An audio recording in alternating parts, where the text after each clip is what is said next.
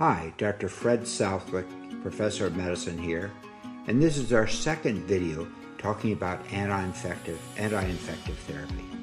In our first video, we discussed the personal consequences of infections due to antibiotic-resistant pathogens and how antibiotics are mismanaged. Now I would like to teach you how to most effectively prescribe antibiotics.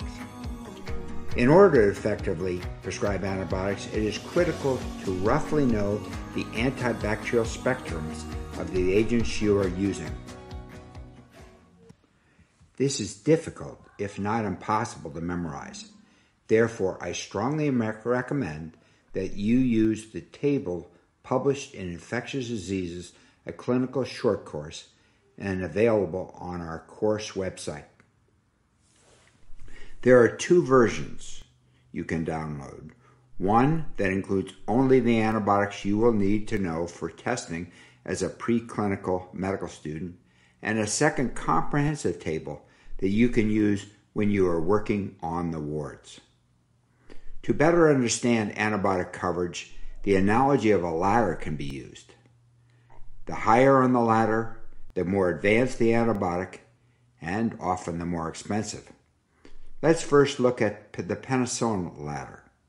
Penicillin G was the first penicillin to be discovered, and today this antibiotic is primarily used to treat syphilis.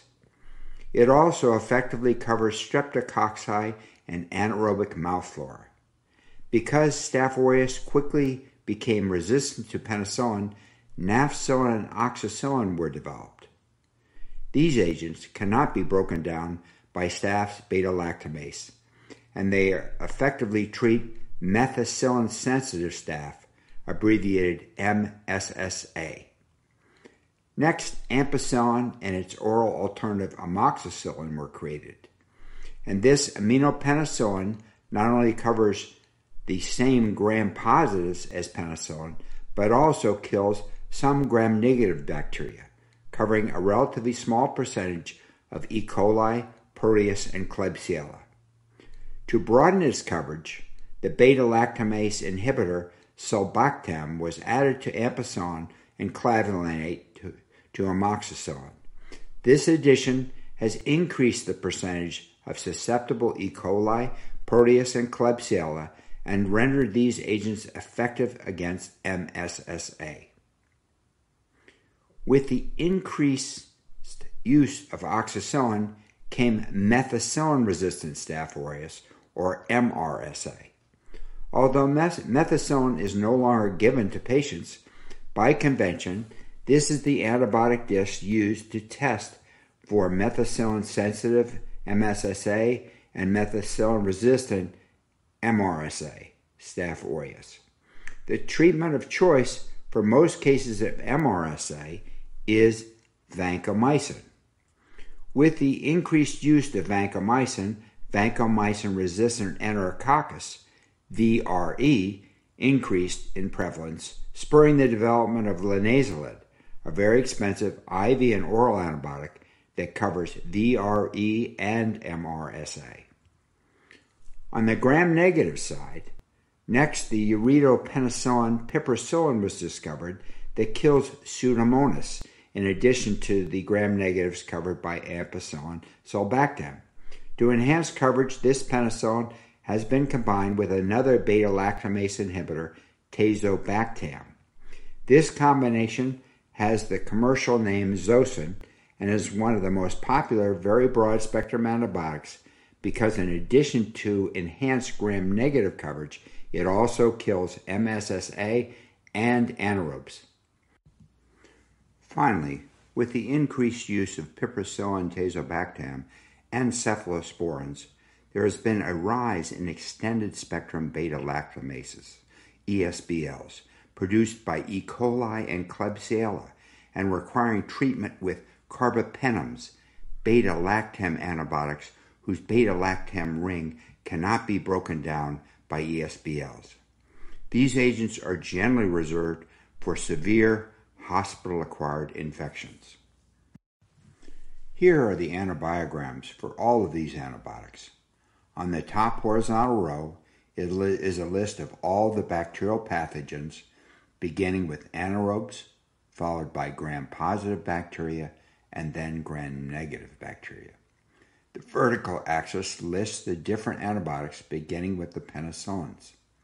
A black square indicates that a pathogen on the horizontal row is sensitive 61 to 95% of the time to the antibiotic listed in the vertical row. The darker gray denotes 30 to 60% sensitivity, the light gray less than 30% sensitivity. An open space indicates the antibiotic is not effective against the pathogen.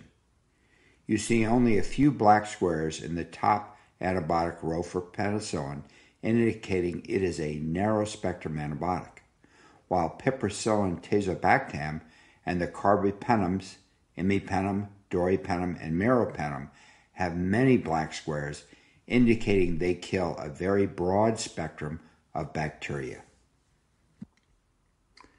Now let's look at the cephalosporin ladder. As we discussed earlier, whenever possible, cephalosporins should be prescribed because they are the safest class of antibiotics, being associated with the lowest number of adverse reactions. The first cephalosporin developed was cefazolin, trade name Ancef. This agent covers MSSA, streptococci, and a moderate number of E. coli, Proteus, and Klebsiella. The oral preparation, Keflex, is well absorbed. As will be discussed later, these first-generation cephalosporins are the treatment of choice for many soft tissue infections. The second generation of cephalosporins are now rarely used because the only addition to their bacterial spectrum was anaerobic bacteria. Cefoxitin is recommended for treatment of pelvic inflammatory disease.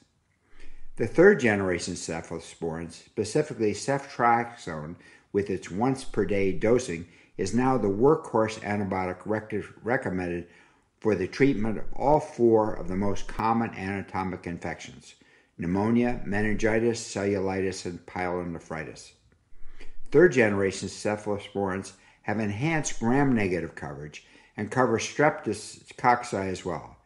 As compared to first-generation cephalosporins, their ability to kill MSSA is less effective. Therefore, in documented MSSA infections, they are not recommended. Ceftazidime has reduced gram-positive efficacy, but is the only third-generation cephalosporin capable of killing Pseudomonas. Cefepime, the only fourth-generation cephalosporin on the market, has excellent Pseudomonas coverage and also has excellent gram-positive coverage that is comparable to cefazolin. This very broad-spectrum antibiotic is commonly used in hospital-acquired infections.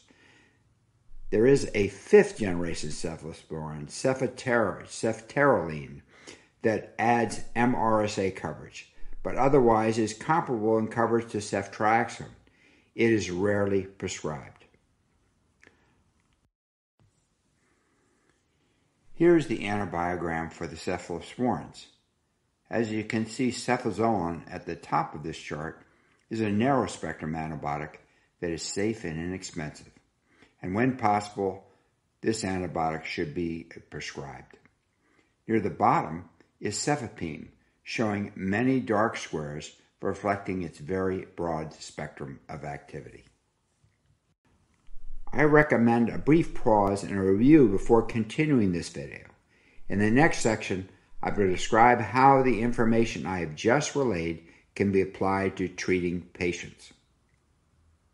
Now let's review the antibiotic recommendations for the treatment of infections at 4 specific sites. Together, these anatomic sites represent the bulk of bacterial infections. These recommendations will need to be memorized and will be included on your board exams. They are based on the Infectious Disease Society of America guidelines, IDSA guidelines, and the First Aid USMLE 1 and 2 review books. First, pneumonia. There are 2 forms: community-acquired pneumonia, abbreviated CAP. And in patients that do not require hospitalization, the macrolide antibiotic azithromycin is recommended. For patients requiring hospitalization, ceftriaxone and azithromycin is preferred. But the fluoroquinolone, levofloxacin, that has both gram-positive and gram-negative coverage can also be used. For hospital-acquired pneumonia, abbreviated HAP, very broad-spectrum coverage is recommended. Cefepime can be used. Other possible treatments include a carbapenem with Pseudomonas coverage or piperacillin tazobactam. If there is a worsening on this coverage, vancomycin can be added to cover for MRSA. Second, meningitis. Treat with high doses of ceftriaxone, 2 grams daily, and vancomycin, and initiate steroids before or at the time antibiotics are started. In patients 60 years of age or older, or patients who are immunocompromised, ampicillin should be added. Third is cellulitis. For mild cellulitis, PO Keflex, penicillin VK, dicloxacillin, or clindamycin can be used. For moderately severe cellulitis, IV cephalosporins is effective. You can also use ceftriaxone, penicillin, or clindamycin. Oxacillin nafcillin is no longer recommended. If the infection does not improve, you can switch to vancomycin. If the patient is on an oral regimen, you can try trimethylene sulfamethoxazole before initiating IV vancomycin. And finally, for urinary tract infections in patients with cystitis, trimethylene sulfamethoxazole, nitrofurantoin, or amoxicillin clavulanate are preferred. Some physicians continue to use a short course of the fluoroquinolone ciprofloxacin. Ciprofloxacin is predominantly covers gram-negative rods, including Pseudomonas, which are the primary causes of most urinary tract infections. However, ciprofloxacin now has a black box warning because of the risk of cartilage damage and alterations in mental status. For a pregnant female, nitrofuran, amoxicillin, or an oral cephalosporin is recommended. Fluoroquinolones, trimethylene sulfa, and doxycycline should be avoided. For pyelonephritis, ciprofloxacin PO is preferred. However, if there is nausea and vomiting, making oral ingestion of antibiotics difficult, IV ceftriaxone is recommended. Or if the patient is severely ill, cefepime or a carbapenem with anti-Pseudomonas spectrum should be ordered to cover for Pseudomonas. I know this is a lot to memorize, and I'm hoping these drawings will make it a little easier for you to remember these regimens. Now let's look at the overall strategy used by infectious disease experts to prescribe antibiotics. Step 1. Decide whether the patient has a bacterial versus a viral infection. Clinical clues may be helpful. Patients with an elevated peripheral white count, elevated procalcitonin, and elevated CRP are more likely to have a bacterial infection. Also, purulent exudate in the sputum, predominance of neutrophils in the CSF, and significant pyuria point to a bacterial infection. Step 2. If bacterial infection is suspected, determine the likely anatomic site of the infection and apply the empiric regimens I just discussed. Step 3. In choosing the antibiotic regimen, it is important to take into account the flora in your hospital and unit. The antibiogram I shared reflects the national averages and may differ in your community and hospital.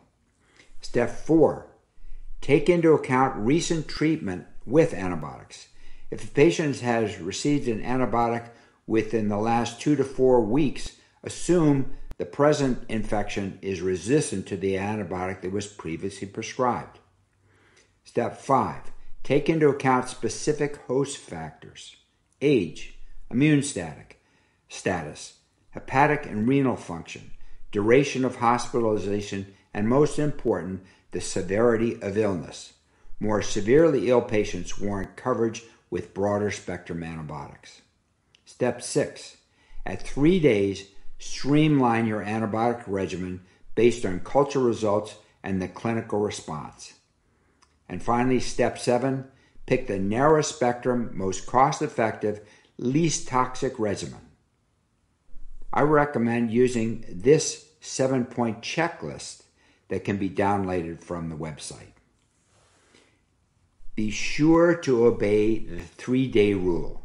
Continuing broad-spectrum antibiotics beyond 3 days drastically alters the host's normal flora, selecting for resistant pathogens, including C. difficile. After 3 days, streamline your antibiotics by choosing the narrowest spectrum possible based on your bacterial cultures and sensitivities. Finally, a word about colonization. As described in the 3-day rule, under the selection pressures of antibiotics, non-sterile sites in the body will grow resistant bacteria, and these bacteria will become the new resident organisms in the host. Often these bacteria will not become invasive, but simply colonize. Antibiotics should be switched only if there is evidence for a new infection, fever, leukocytosis, new exudate, new symptoms. Don't change your antibiotic based on the culture alone. We've covered a lot of ground today. Let me summarize my presentation. First, we discussed antibiotic ladders that can be used to order antibiotics by breadth of gram-positive and gram-negative spectrum of activity, and we focused on penicillins and the cephalosporins. Next, I reviewed the empiric regimens for the 4 most common infections: pneumonia, meningitis, cellulitis, and urinary tract infections. Finally, we described the 7-step strategy for prescribing antibiotics, emphasizing the importance of obeying the 3-day rule and of differentiating colonization from a new infection. By applying what you have learned today, you can help to prevent the development of antibiotic-resistant pathogens, save lives, and prevent the end of the antibiotic era. Thank you.